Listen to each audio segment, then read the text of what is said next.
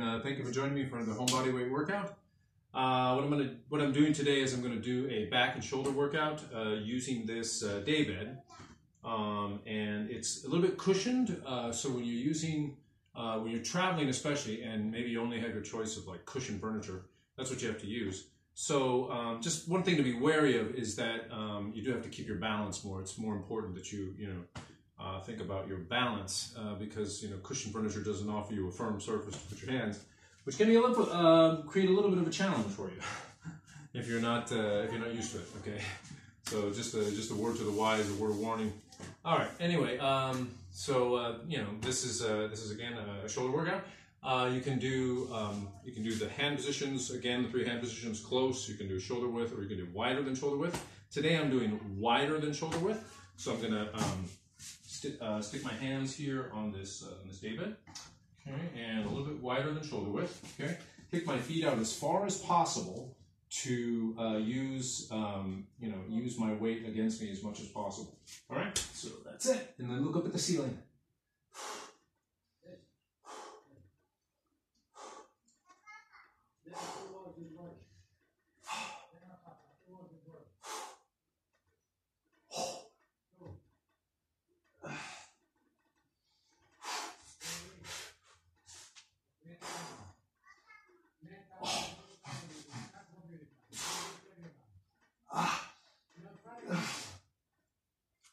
Okay. Ooh. And those get challenging fairly quickly with the behind the back shoulder presses. They do get hard quite quickly. So just be mindful of that when you're doing them. You can't do as many as push-ups, or at least most people can. Most people can't, I should say. All right. So just again, stick your feet out as far as possible.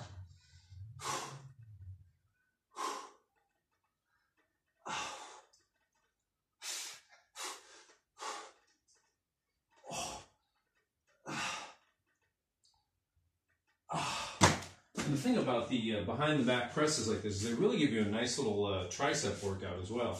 You can get a nice little, really defined triceps from doing this as well, in addition to working your back and your shoulders. So depending on what angle you use and what height you use to do the exercises will determine how much of your shoulders are actually being worked. But most presses, they do work the shoulders pretty well, I find, anyway. All right.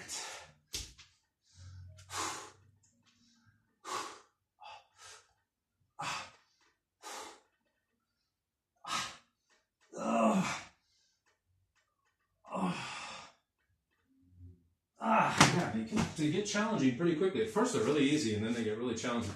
Okay, so anyway,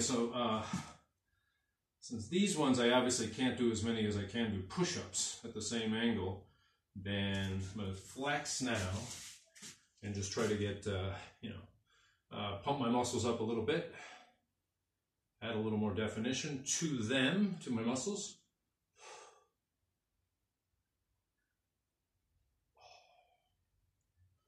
Usually flex for about 30 seconds just to stir up the muscles a little bit more, that's all. All right, so let's go back to the exercise. Just don't rest too much between the sets when you're doing home workouts.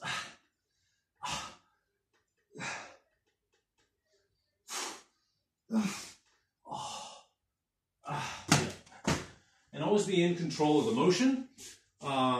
If you find that with a certain exercise like these ones that you can't do as many as you can, say push-ups or something else, pull-ups, whatever, then just try to exaggerate the motion. As you're going up in the range, go up as quickly as possible. As you're going down, just try to slow down and control the motion of the exercise, as well as it just really accentuates the negative resistance. Maximizes it.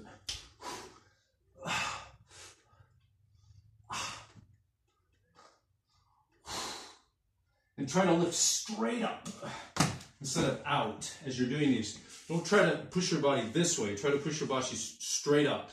Even though you won't be able to do it, you're resisting the natural inertia, the natural motion of the exercise. Okay? All right. One time.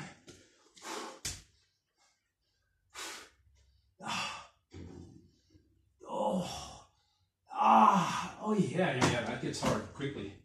That definitely gets hard quickly, which is good. I mean, when something gets hard, it really means it's working that particular muscle group out, particularly well. That particular muscle group particularly well. All right, probably the first time I've used particular and particularly in the same sentence. I don't know. I find that funny for some reason.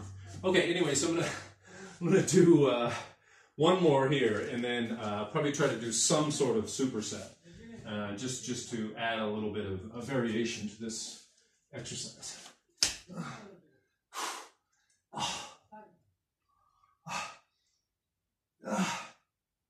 Okay, and hold, just slow down and hold as it gets more difficult on the way down, okay? I'm not trying to maximize this workout. So, what I'm going to do is try to do a few of these with the close hand grip, okay? So just put my hands together. I'm just changing the hand position just to add a little variation to this workout. It's just not going to be easy, I don't think. We shall see. And it's not, because my muscles are pretty tired already, so it kind of like throws off my balance completely. But I'm gonna try another one, or another couple to see, just to never give up here. All right, and it's on a cushioned surface. Jeez. Oh, okay. Anyway, so I got like one in there anyway, so that's something. That's something.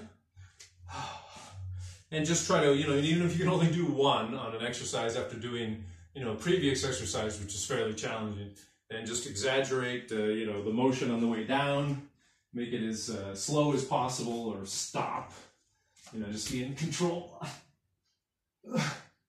All right, so